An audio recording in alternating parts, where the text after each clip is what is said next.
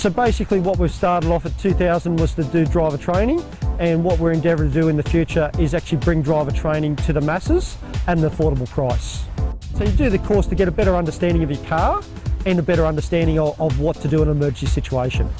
We'll have 1 to 5 instructor to student ratio, so we can actually get in the car and give them the service that they need. Keep looking where you want to go.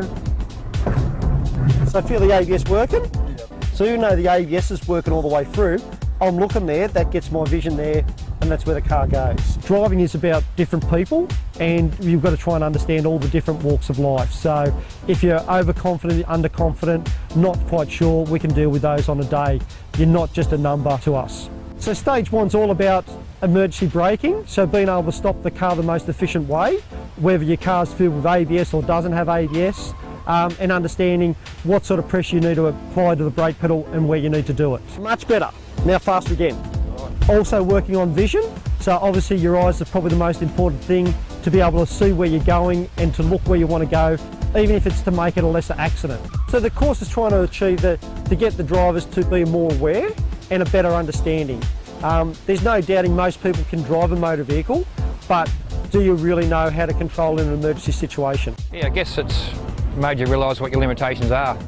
Yeah, it's fantastic. It's been good. Highly recommend it. Stage 2 is more about a low grip.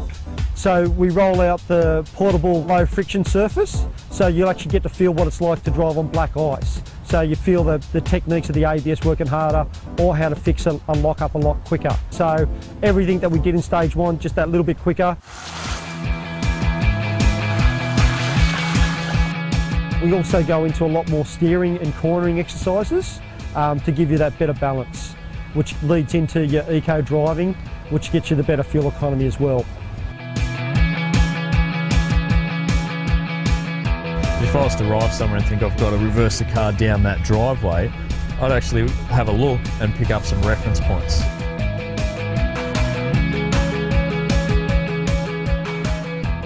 I now know what it feels like to stop under speed, and it's just been a good experience. I was asked to come on the course by my work.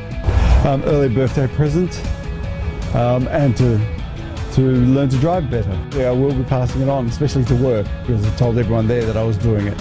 So our courses are run throughout the Sydney metropolitan area.